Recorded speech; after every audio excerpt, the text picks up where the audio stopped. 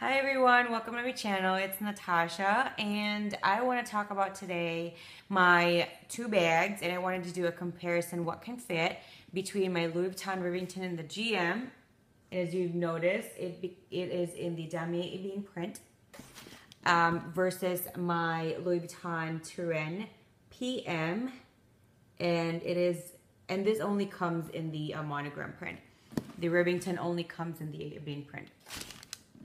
If you can see side by side, the Rivington, the size is comparable, okay? When you do it side by side, it's a little comparable, but the Turenne definitely kind of looks a little bit smaller due to the fact that the top is very tapered and also the bottom is somewhat tapered as well. So let's start this off. I'm going to start putting stuff in my Turenne PM. This is what it looks like empty, and the straps are over here because I'm not using this as my daily bag. My daily bag right now is just a different bag. It's my Noe. So what I want to start with is my iPad case right here. Put that in here. My Louis Vuitton agenda in the MM size. That would be a medium ring agenda. My small ring agenda or agenda in the PM size by Louis Vuitton as well. My pen case. My phone.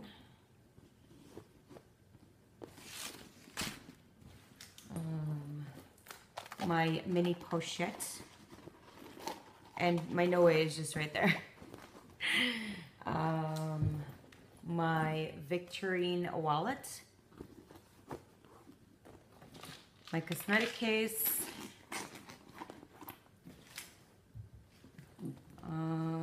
It's beginning to look kind of tight, if you can see. It's beginning to look really tight in here. So I'm gonna have to maneuver and figure out how to put everything in. Okay, so I have to move my pen case a little bit. I don't think my sunglass case is gonna fit. That's what it looks like with a sunglass case. Let me try and fit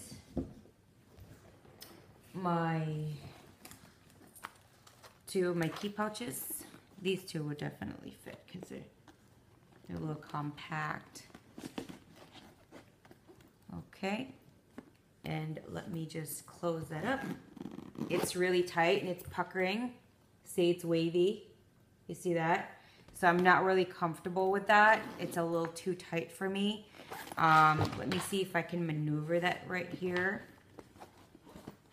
So I'm gonna still put the same amount, but I'm just gonna fit them a little bit differently. So this is what it's gonna look like. It still has the same amount of stuff. It's still waving up, guys. So it's still puckering up, if you've noticed, and it's not a complete straight line. And what this will do is stress out here and here because it's a little too tight, and through wear and tear that will just slowly rip the zipper through wear and tear in time of continuous use. So what I'm gonna try and see is I'm gonna put my phone, this is a Samsung S6 I believe, it's kind of old, and I'm gonna put it down on the other pocket, the big pocket side right here instead of right here, to see if that might be a little bit better. And it is. So it was the phone that was kind of puckering it up a little bit. So let's see what else I can put in here. I definitely cannot put in my sunglass case. So I think this is actually it. Maybe I can put a glove just to see. That's my UGG glove.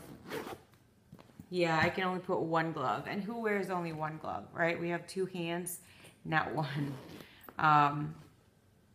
So that's really just it. This is what it looks like completely full. Right there. It's so beautiful. Look at it. It's so cute.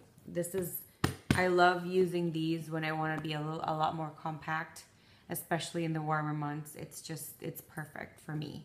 It's beautiful. Okay, so everything that I have in here, I'm gonna put in the Rivington, and let's see what's gonna fit.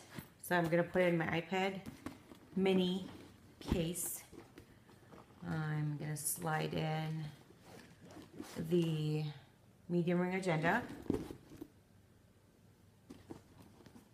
my small ring agenda, or the agenda in the PM size, my mini pochette.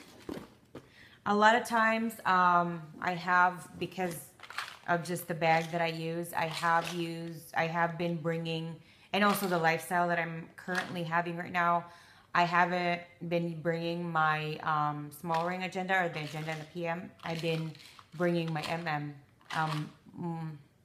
for a few weeks now. So this is my cosmetic case, my pen case, my Victorine wallet, my key pouches.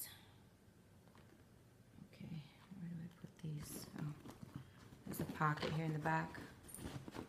Okay. My phone, I'm going to put that in the pocket as well. And my Turenne is now empty. Okay.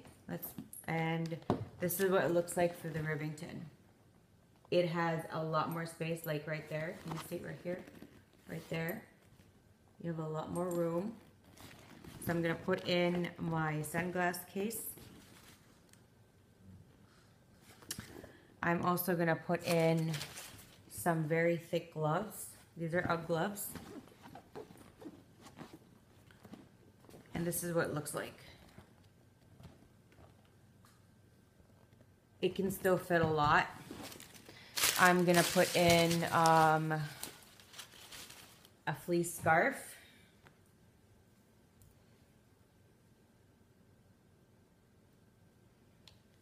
Just gonna fold it like so, put it in here.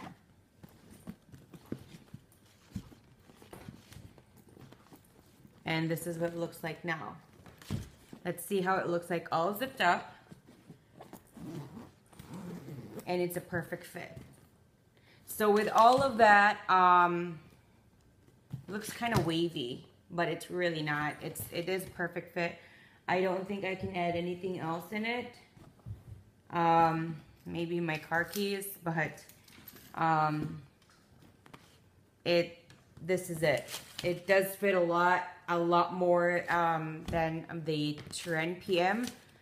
I mean, it can fit a pair of gloves, my sunglass, my hard case for my sunglasses, and a fleece scarf comfortably. And there is, you know, it's not too tight in which it's puckering up or it's stressing out the zipper. And let me try and see if the hat can fit in here.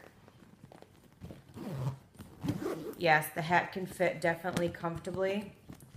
And again, you guys, I don't pack my bags this full, but this is just for comparison for anyone that's curious out there and might be interested in these items. So there you go. The difference is you can fit three bulky items, like a thick winter glove or a pair of thick winter gloves, a big hard case, and a fleece scarf. That's how it looks, completely folded. You can fit all three of these on top of what you can fit on the Turenne PM. These are the items that you can fit in the Turenne PM comfortably. If you need more space, the Turenne PM is going to come up short, or you're going to have to maneuver and figure out which ones you really don't need to bring with you so that you can utilize the Turenne PM during the colder months, or that you want more stuff in it. This is definitely my go-to bag now when it comes to downsizing. It definitely is, and I love the fact that I could use it crossbody as well as a shoulder bag. I love it so much.